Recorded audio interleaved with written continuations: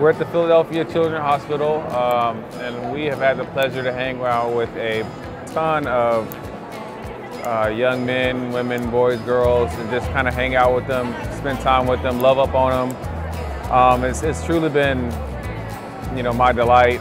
Who's your favorite? Spider-Man? Spider-Man? I would say the same for me. I was ecstatic. At first I was a little anxious because I didn't know how to handle it at first, seeing all these people.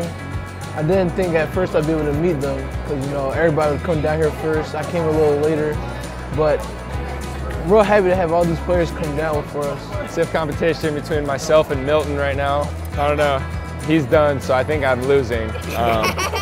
But no, he's doing a great job. We're just having a fun time just talking, and I learned that his favorite subjects in school are football and math, so he's a cool kid.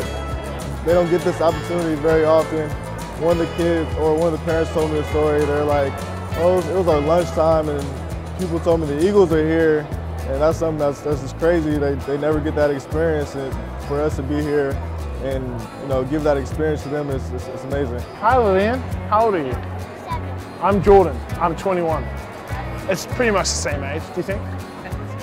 It's close.